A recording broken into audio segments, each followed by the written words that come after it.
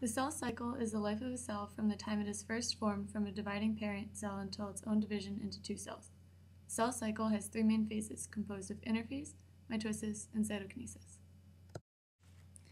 In the following pictures, we will show you the stages of mitosis using gummy worms to depict chromosomes and jelly beans to depict centrosomes.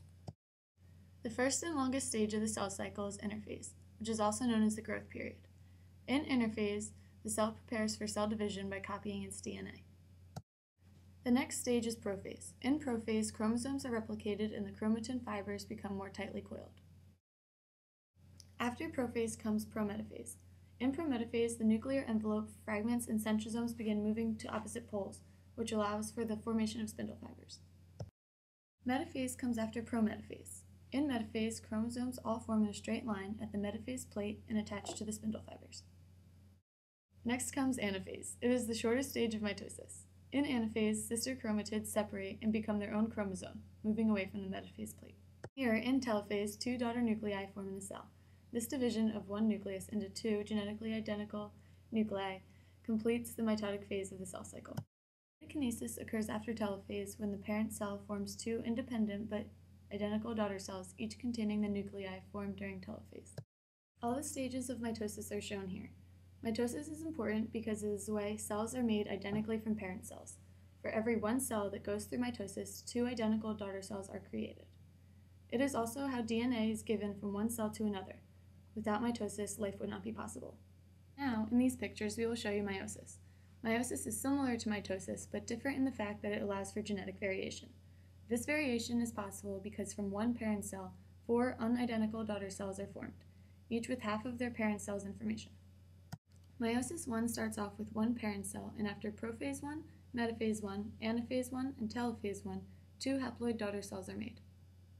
Meiosis 1, prophase 1 is the first phase, just as it was in mitosis. During prophase 1, replicated homologous chromosomes pair and exchange segments. Unlike mitosis, synapsis of homologous chromosomes occurs in prophase 1 of meiosis. Metaphase 1 comes after prophase 1. In metaphase 1, chromosomes line up on the metaphase plate by homologous pairs and attach to the spindle fibers. Anaphase 1 comes next. In anaphase 1, each pair of homologous chromosomes separates, detaches from the spindle fibers, and moves away from each other on the metaphase plate. Here, in telophase 1, two nuclei are formed, each containing one half of the DNA from the original nucleus. These nuclei are different from each other and from the original nucleus. Each chromosome still consists of two sister chromatids. Just as seen in mitosis, cytokinesis overlaps with telophase to split the cell into two daughter cells, each containing half of the chromosomes of the parent cell. Meiosis 2 consists of another round of cell division. From the two daughter cells yielded in meiosis 1, four daughter cells are created in meiosis 2. Here we are following one of the two daughter cells. In prophase 2, a spindle apparatus forms in both daughter cells, and each of the chromosomes are still composed of two chromatids.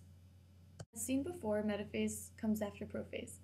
In metaphase 2, chromosomes line up on the metaphase plate just as they did in meiosis 1. Sister chromatids are not genetically identical due to crossing over that occurs in meiosis 1. Here, in anaphase 2, the homologous sister chromatids separate and move away from each other on the metaphase plate.